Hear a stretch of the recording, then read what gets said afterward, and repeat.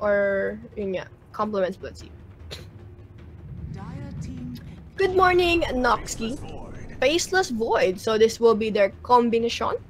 I have a feeling that this is a carry Faceless Void. Nakita natin yung carry resolution before. And we can see it again today. But tingnan natin. Maganda rin siya combination, of course, with Skyrath and Witch Doctor. Okay din naman yung laning phase niya. You're gonna go against Sand King and Jakira. Though medyo annoying sila little bit. Pero Faceless Void is an independent or a decent laner sa safe lane or kahit mag-isa siya. Pero of course, magkakaroon naman niya ng support.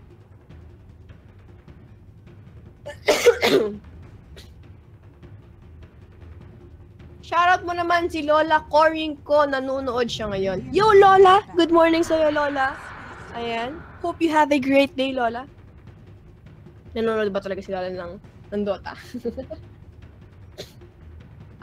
Yung anime na kinukwento ko kanina pinapanood ko, it's a soccer anime. Something Night. I forgot. Nakalimutan ko yung title, pero may night siya may night. I don't know. Katatapos ko lang panoodin yung Days and medyo nabitin ako. So, I was like, I gotta find a new anime. And then nakita ko yung night and it's not even bad. So, nakilang episode na ba ako? Nasa 4th na yata ako. 5th or 5th episode. I don't remember. And kay Mave Reader, saka kay Andre. Yo, good morning sa'yo dyan, guys. What's up, what's up?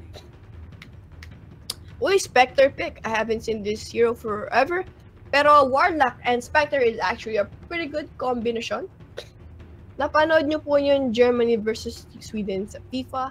Actually, no. Hindi ako ganun ka-engage, or I actually don't get soccer as much as I get other sports. I think yung soccer yung isa sa mga sports that I am least interested. It just happened na I'm running out of sports anime, kaya yung soccer naman ang pinanood ko. I'd rather watch baseball than soccer. I don't know why, maybe it's just me. Pero medyo hindi ko gano'ng nagigets yung soccer. Pero while watching anime, medyo nagigets ko na siya ng konti. Pero kumbaga, hindi gano'n kalaki yung knowledge ko dun sa sport na yon compared sa ibang sports. Hating gabi pa po dito sa Rome. Oh, so good evening sa'yo. Good evening. Uglymoji, what up? Napakagandang emotes naman. Ayan. Kay Uzadaz, yo, good morning or shoutout sa'yo. Baseball is love. Yeah, baseball is really good. Sabi nila yung baseball daw is sobrang boring kasi walang nangyayari. We just don't get baseball. Yeah, eto. 5th pick ng VGJ.Storm. We are waiting for it. Pero mamaya na para puro sports yung pinagkukwentuhan natin. Ano naman tayo? Esports. So, yeah. Basketball is love. True that too. That Prophet is gonna be the final pick sa side ng VGJ.Storm. And yeah, as predicted, it is a resolution faceless void. So, maganda to. They're actually, both teams has good team fight. So, abangan natin. Magandang laban to. They have Chaotic Offering, they have Haunt, they have Storm Spirit, they have Epicenter, they have Ice Path, they have really good combinations sa side ng Team Baidu. Same with VGJ.Storm. Meron silang Clone Spear, you have the Exorcism when they're pushing, they have Bloodseeker, Rupture, you have Death Ward. So, in terms of like team fight, this is gonna be a close one. If they can secure Warlock, I think games will be team fights will be easier, Warlock or Sand King. Pero it depends. In terms of laning pace, they also have a decent laning pace. Pero I don't see Storm Spirit getting online early just because yung sa matchup niya against dito kay Dead Prophet. So it might take some times bago mag-online yung heroes ng Team Baidu. Pero yun nga, Resolution, same thing with Resolution. He needs a couple more items. to deal a lot of damage during those team fights, pero nandun si Witch Doctor and Skyrat para i-provide yung damage na yon. So, I guess, medyo, in terms of laning phase, I kind of favor VGJ.Storm. I expected them to win their laning phase. Pero, what's good thing about Team Baidu's draft is that maganda yung counter-initiate nila. They have Sand King, they have Jack Hero, they have Storm Spirit, they have Spectre Ultimate. So every single time na they underestimate yung potential ng Team Baidu, Team Baidu could easily turn around yung mga sitwasyon na yon dahil din sa natures ng hero nila. Pero yeah, pakilala na natin ang ating players for this game. And what heroes are they going to be playing? Sa side ng VGJ.Storm, MSS on Skyrat, Resolution and Faceless Void, si Snake King on Bloodseeker, si Yawar on Death Prophet, si SVG naman for the Witch Doctor. Sa side naman guys ng Team Baidu, oh, I don't read Chinese character. But Standin CG on Storm Spirit and si Orange naman on Sand King. Oh, si BTY, ayan. Ano bang pangalan nila dito? BTY. Wala eh. Hindi. Actually, I'm not that familiar sa mga players na to ng Team Baidu. I don't know what.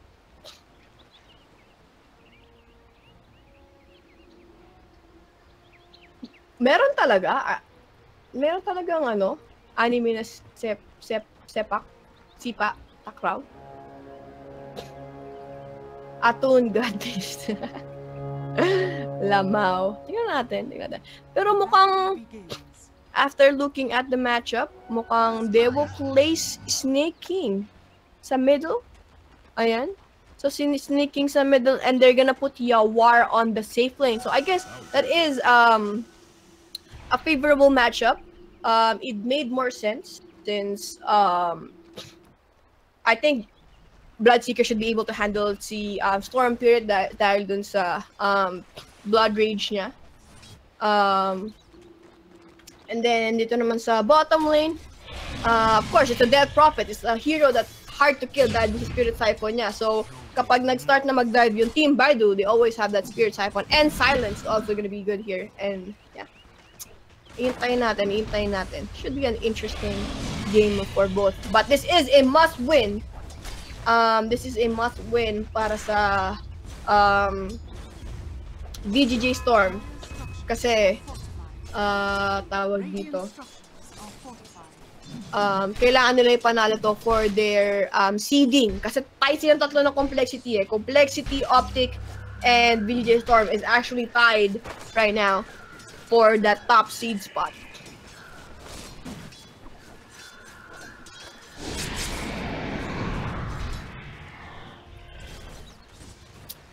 So, ayan. Medyo tahimik muna yung laning phase natin. Pero for sure, once they get their levels, I'm not even surprised seeing VGJ.Storm a kill. Same thing with this bottom lane. They have good damage.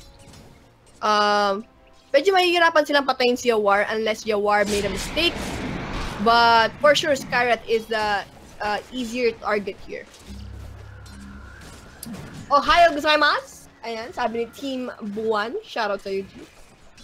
And pa-shoutout din from Mendez. Ayan, sabi ni Jan Chris no DCO. Shoutout sa'yo, G. Good morning, good afternoon, or good evening.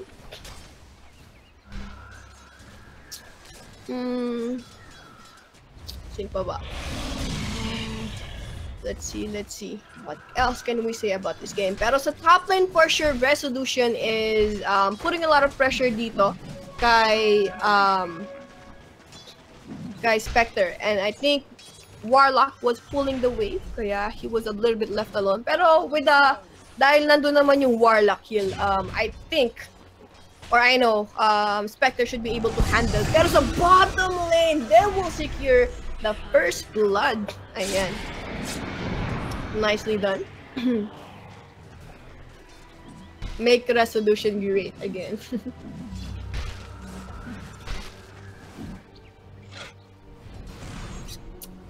So, ayan, tawag dito.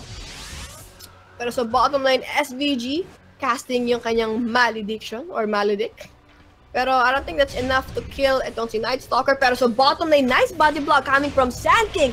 Is that gonna be enough to secure yung kill dito kay Bloodseeker? Pero nice turn around dito si MSS. He silenced itong si Storm Spirit. Nandun yung stick charges. And no, actually, Storm just leveled up. Pero nandoon yung Blood Rage plus damage from Bloodseeker. So in the end, they turned around that situation. Siguro akala niya that Bloodseeker was really low to the point that he backed up and was not able to fight. Pero, yeah. Maraming namamatay sa maling akala. Resolution is gonna carry this game like he always does. Eh, malamang carry player siya ng ano eh. Ng ng VGJ.Storm. Pero I know what you mean. I'm just kidding. Joke lang yan. Kay Raijim. Shoutout sa'yo, G. Clay Doodle. Hello ulit. 2-0 in favor of VGJ.Storm sa ngayon. And actually, Sand King is rotating more. I think he knows that Bloodseeker is getting an even matchup to him. Pero sa top lane, mukhang nahuli nila doon si Spectre. So that was a good pick-off sa side ng Radiant. Grabe, ang ganda talaga ng Immortal na yun ni Jack Hero. Sobrang ganda. Pero nice turn around. The Spirit Siphon though is making Yawar tanky para doon sa damage na ginagawa ng Team Baidu. It looks like that Prophet is gonna be okay for now. Asan ka ngayon? Ishi, nakabalik na po ako sa amin. Sa LA, California. So, eto na. Baidu actually got spotted. Medyo malaking bagay to. Because not only he be eating yung damage from Arcane Bolt, kasi nandun din yung damage from the creeps. Pero nice backup na rin kay Sand King. And ito, SVG actually spotting itong si Warlock using Shrine. So, yun, na-pick off patuloy siya doon.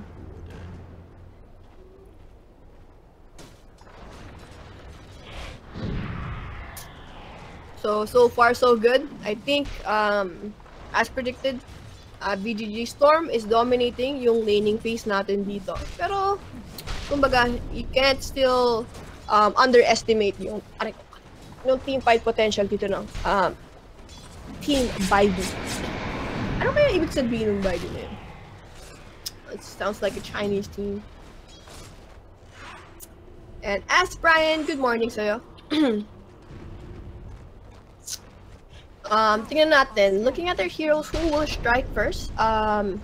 It made more sense that VGJ.Storm will strike first. Pero wait lang, ito na yung paralyzing cast. Will bounce actually 3 times kay Spectre, and that will put him in a really low health and wala siyang heal.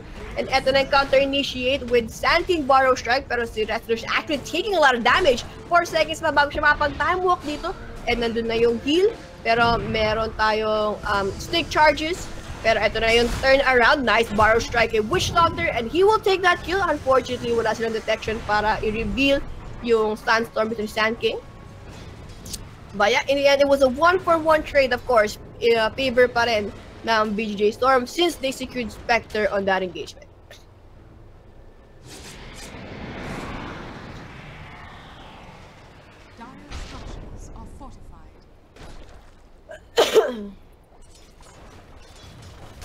Kay Mio Sai, yo, shoutout sa G. Komastas. Pero eto sa gitna, meron tayong Rapture but easy TP out lang from Snake King. Ayan. I guess sa side ng VGJ.Storm, ang stun nila is si Witch Doctor saka yung Chrono Spear, so. And I like this TP. He actually did not TP very far. Nag-TP lang siya sa tier 2 tower, so he could easily get back in lane. So, good decision making kay CG dito sa Storm Spirit.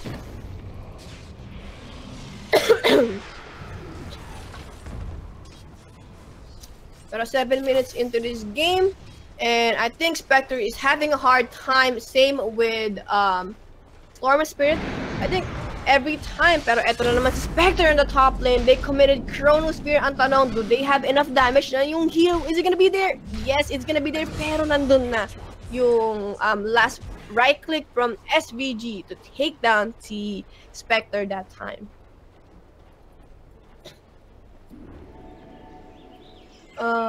tawag dito. Kung papansin nyo, like King Baidu, every time, or at least when Sand King rotates, he's actually not accomplishing anything.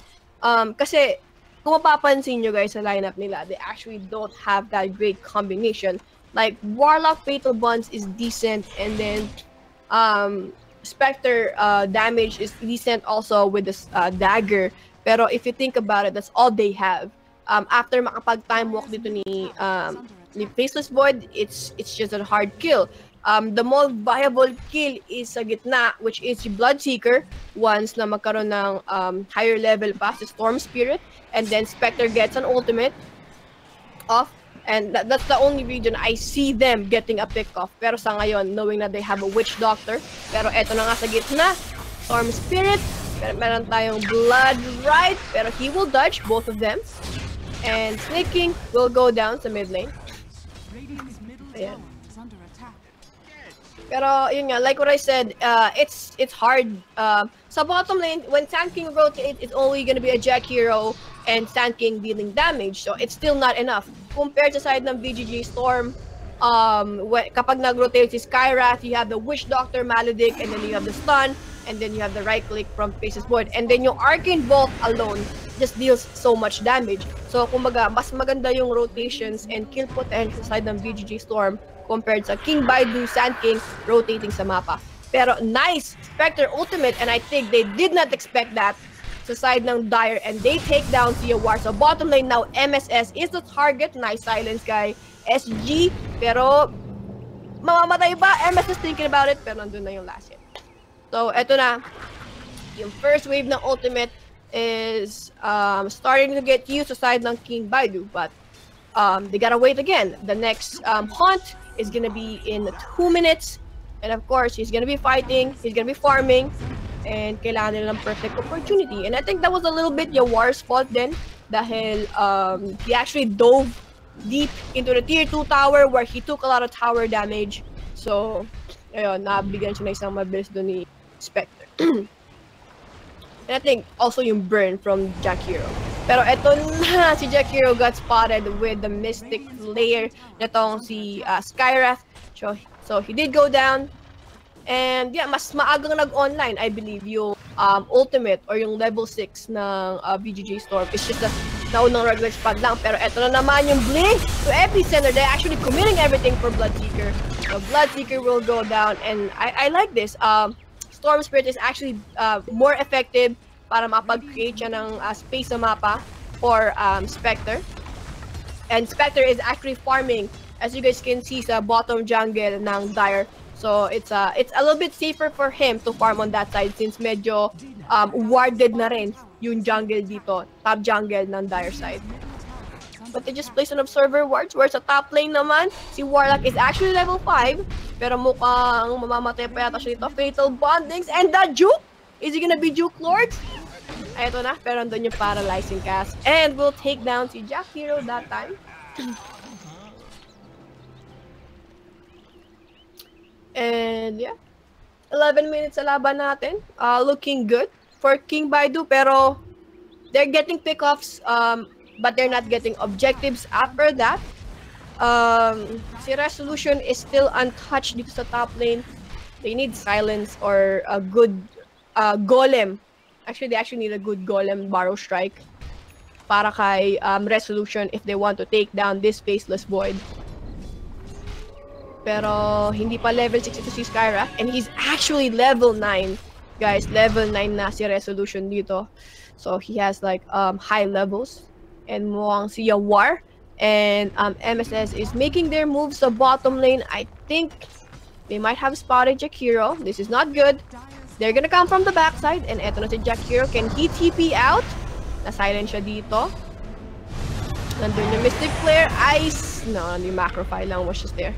Pero MSS will TP right away back to base and will not catch. Eto na yung hunt. Found Yawar on the bottom lane, and it will be a good pickup. Maka-cancel ng teleportation, and they will also secure a tier 1 tower. Pero sa top lane, nakuha na rin pala ni Resolution yung tier 1 tower. So, yeah. I like what Team Baidu is doing. Pero even though na napipick off nila si War, is they're still maximizing yung farm. Bloodseeker is still farming. Faceless Board is still farming.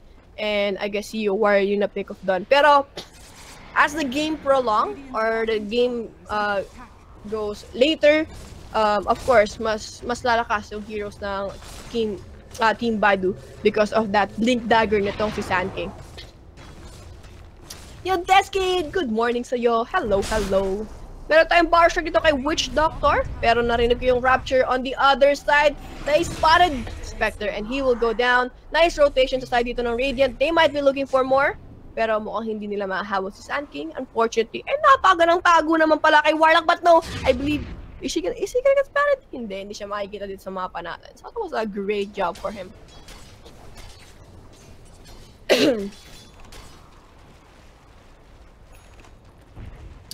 So, ayan. 14 minutes sa laban natin. Si Faceless Void or si Resolution is still on the top lane. Oh no!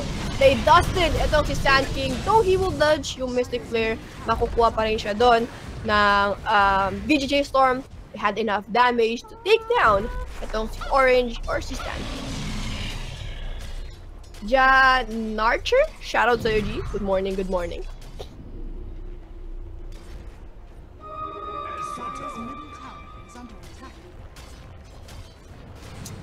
So, easy peasy tier 1 tower dito for the Radiant side. No contest, no hunt. Pero we still haven't seen, yet to see, yung rock or yung golem dito ni Warlock. Kumbaga, pero he did get spotted. Automatic TP respawn from Sand King. Pero kinancel niya lang. Panakot lang. At isinom ako ng gamot. Pero wait lang sa top lane, Jack Hero. A geek. Jack Hero, a geek.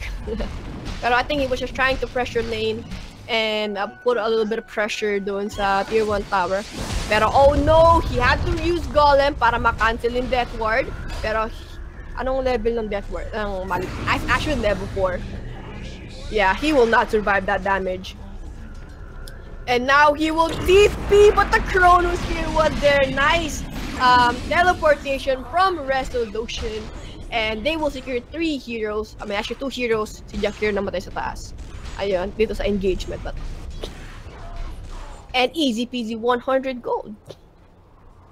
I guess this is hard. Spectre still needs a lot of farm.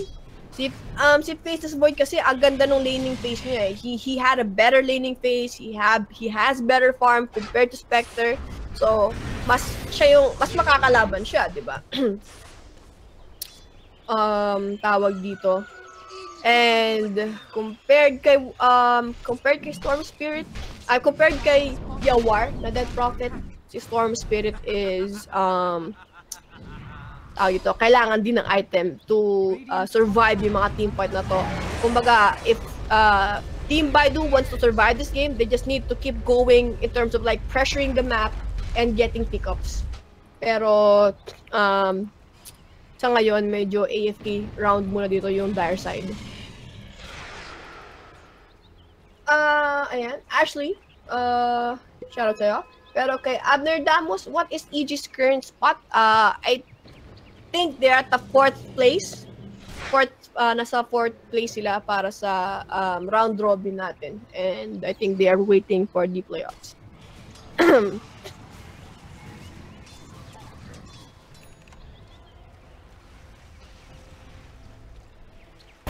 How do I see the late game? Pero wait lang, I heard. Eto na, si Warlock. I mean, he's just trying to ward. Nagtatry lang mag-ward yung tao and he got picked off. That's really sad. As a support, I would know. How do I see late game? I wanna say it's Team Baidu's. It favors Team Baidu just because of the Storm Spirit and Spectre potential. Pero knowing what Resolution can do with this hero, and yeah, like what I said, what Resolution can do with Faceless Void, it's still hard.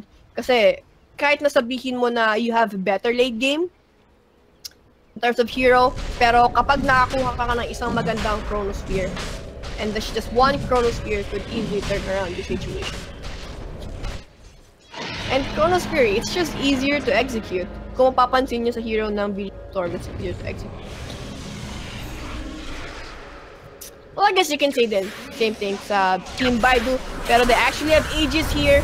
Oh no, binigay na yung rock nito. Can they burst the hero down? Makukuha ka na siya. Pero ito nag-buyback na si Witch.Doctor right away. Yung Blood Red, nandun na rin Epicenter. But on the other end, nakakuha nila si Warlock. Pero they are actually not securing heroes. They don't have enough damage para mapatay itong si Spectre. Hindi, makukuha pa rin si Resolution. So that is a team wipe secured para sa VGJ.Storm. And yeah, Resolution with an Aegis. Hindi man lang siya namatay sa engagement na to. Though it was a great run for Team Baidu, it was a great engagement. They bigay nila yung rock nila, yung Epicenter, a Storm Spirit also was there. I guess, sobrang kulat ni Yawar. I think they took a lot of time bago mapatay nila si Yawar on the Death Prophet. And yeah, it's just the nature of the heroes, I think, sa side ng VGJ.Storm. Sa ngayon, 19 minutes into the game. Kaya medyo nag-i-struggle sila. And yung laning phase actually hurt them a lot. Kaya, nahihirapan silang sumabay sa mga engagement na to. And now, Warlock is gonna run in to a death high ground. Kalungkutan. Easy for Resolution. Yeah. I mean, when you have reliable team, kumbaga, katulad ni Yawar. Kita naman si Yawar, ilang beses siya na-pick off dun sa bottom lane and he's still second sa net worth natin. He's still that tanky Death Prophet. He's still that Death Prophet who's actually dealing damage sa team fight, diba? Ano bang item dito ni Yawar? He actually went for drums and you. Gusto ko to. Pero si Jack Hero mais pata na naman sa top lane. Kaya na pa to si Jack Hero. Nag-split push lang siya. I mean, that's the only thing he can do actually. They don't even have a good pick-off. Pick-off potential with Sand King sa ngayon. Kasi, yun nga, ang tanky na ng heroes ng VGJ.Storm sa ngayon. Well, except dun kay Witch.Doctor and kay Skyra. Pero ayan, napatay din na Yawar. Just that full duration silence just killed etong si Death Prophet. Si Storm Spirit. Uy, eto na yung Rod of Athos to Death Ward. Binigyan na rin nila yung Death Ward para hindi na makaalis dito si Sand King. So, and I guess the sad part about this, aside ng Team Baidu, is yung long durations ng ultimate nila sa Golem, saka sa Spectre ultimate. Pero we might see another engagement here.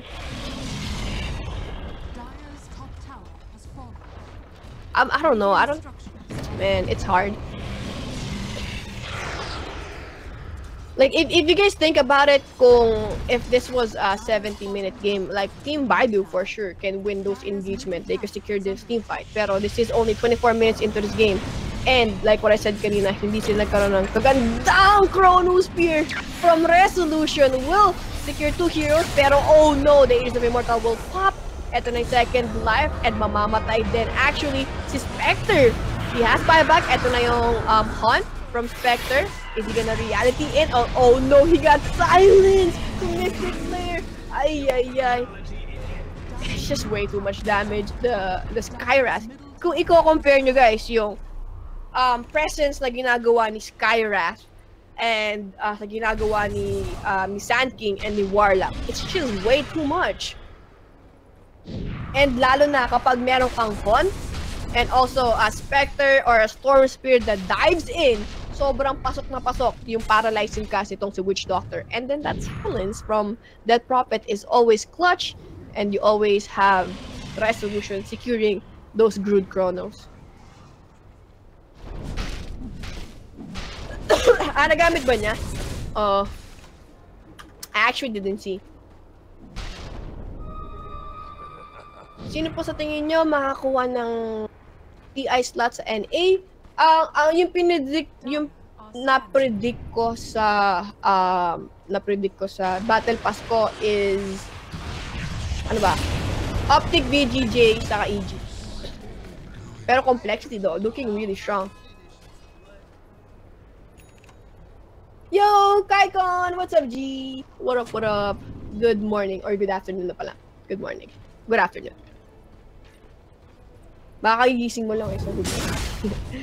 Pero ito, nice bar strike blink out. Pero nice stifling dagger will connect 3 heroes. So dito sa stifling dagger, yung dagger nitong si Spectre. And Sand King will TP back to base.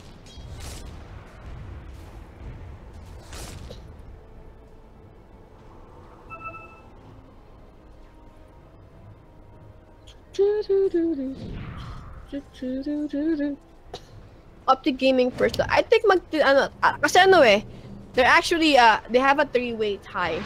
Kasi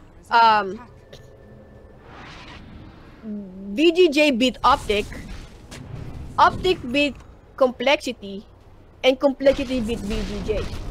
So that's what happened. So tatlo sila na pare-parehong tag-iisang talo. Pero I think tapos na yata yung sa Optic, that's why. Kasi ito pag nanalo yung VGJ dito, they're also 5-2, di ba? And then Complexity, they're actually also playing a game. I think it's against Leviathan, I don't remember. Pero yeah, for sure on that, they could win that one too. So yeah, tatlo silang may 6-1 yung score.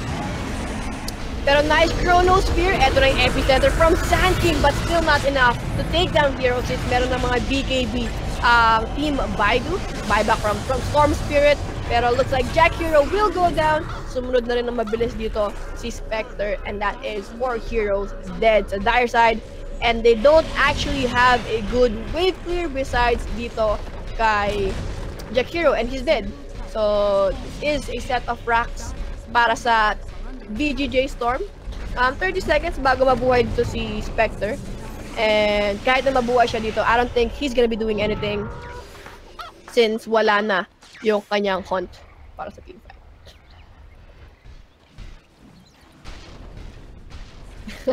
Parang 3 months na ba? Parang kailan lang, ano? Parang kailan lang. Swallows. Pero salamat sa walang suporta mo.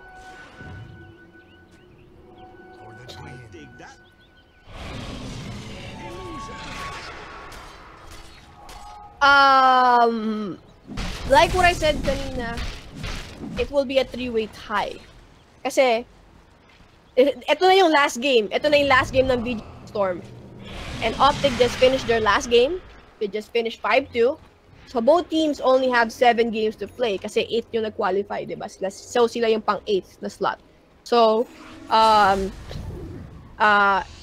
kasi yung kalaban na lang nila, it's either Team Baidu, Just a Squad, unless Just a Squad pull off something against Complexity, then it will just be an VGJ.Storm and Optic fight. Pero kung matalo yung VGJ.Storm dito, for sure, Optic will go sa direct invite. At sa direct invite sa, mag-move on na siya for TI.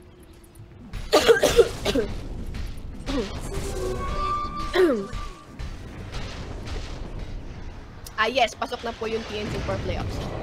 Pero ito na naman si Warlock got spotted and he's gonna get taken down by War. Man, 30k net worth lead. How do you come back from this? Another kill secured. And ang nakuha nyo whoa. MSS just solo killed Storm Spirit. I mean, it made sense.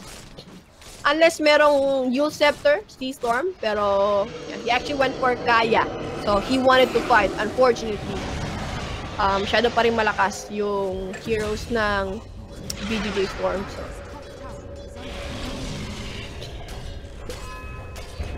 Yeah, magiging 6-1 yung tatlo.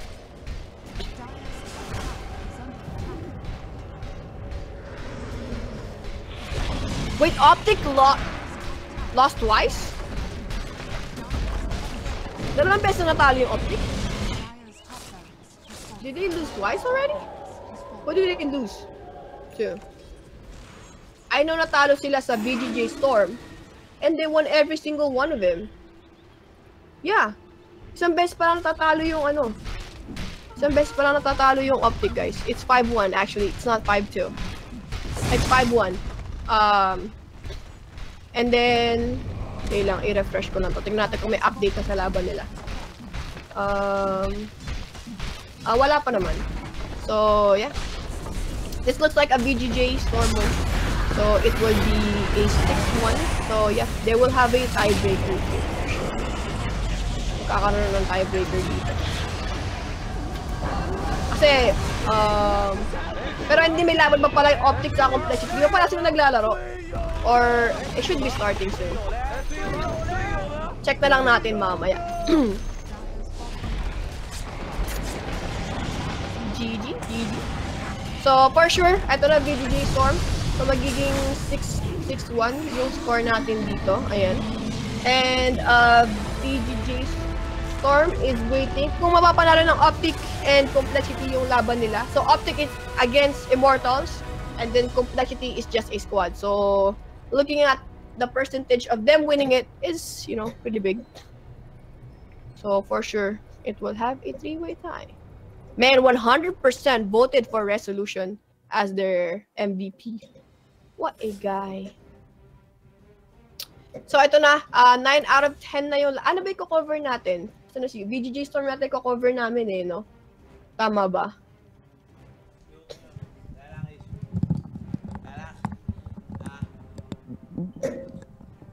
VGJ.Storm, di ba? Yung cover natin. I believe. Pero, yeah.